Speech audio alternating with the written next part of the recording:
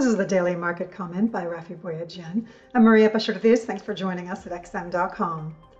The yields on long-term Treasury notes have been creeping higher again as investors continue to price in a mega stimulus package in the United States.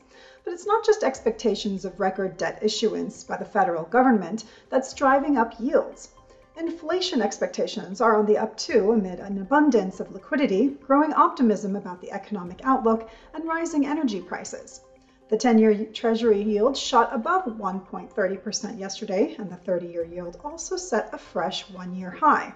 However, both yields have since pulled back, though the US dollar remains elevated. The yields on other government bonds have also been rallying in recent days. But looking at real yields, only the 10-year Japanese yield hasn't been edging higher during February among the major economies. This probably explains why the Japanese yen has taken such a big tumble in the past couple of weeks. It's also why the dollar's rebound has been more pronounced against the yen, breaking above the 106 level yesterday for the first time in 4 months. Rising yields and a stronger dollar were anathema for gold as the precious metal once again found itself beneath the crucial $1,800 per ounce level.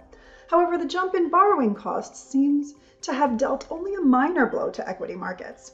The S&P 500 traded within a tight range on Tuesday to close marginally lower. Wall Street futures suggest a slightly positive session today, though that could change if the Fed minutes give investors something to worry about. The FOMC minutes of the January meeting are due at 1900 GMT and will likely reaffirm the Fed's pledge to maintain its current policy path until there's been significant progress in the recovery. Fed officials have gone out of their way lately to reassure markets that they don't see any inflation dangers. As long as the Fed keeps singing the same dovish tune, the risk rally doesn't appear to be under threat.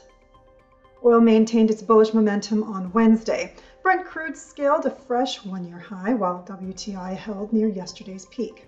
Aside from the strengthening demand outlook, oil prices have been boosted this week by huge supply disruptions in Texas amid a snowstorm in southern U.S. states, which has shut down oil refineries and paralyzed shale production. This was today's Daily Market Comment. Thanks for joining us at XM.com.